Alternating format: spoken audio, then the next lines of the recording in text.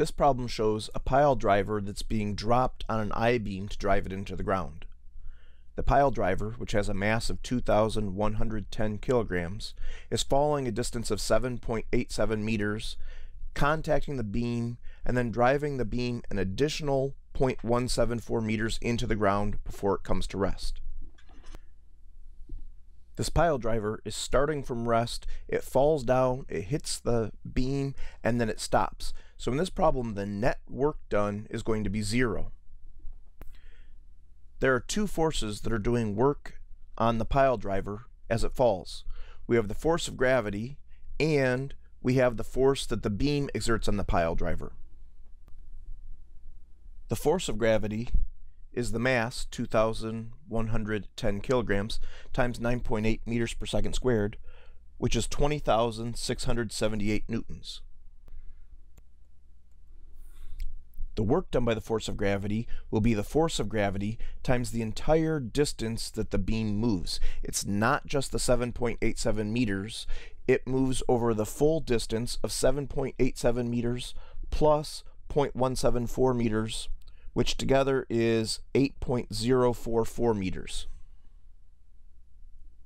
So the work done by gravity will be 20,678 newtons times 8.044 meters.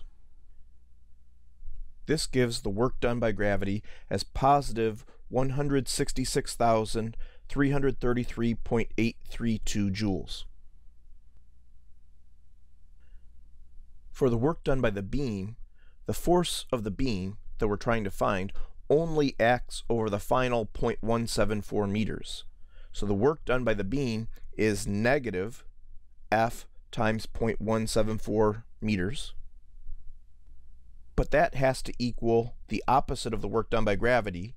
So it has to equal negative 166,333.832 joules. Again, we knew this because the work done by the beam plus the work done by gravity had to add up to equal 0. And so this allows us to solve for the unknown force F.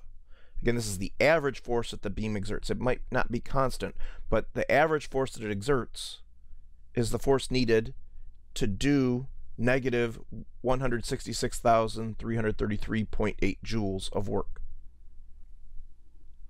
And so that gives a force of the beam that's 955,941.563 newtons.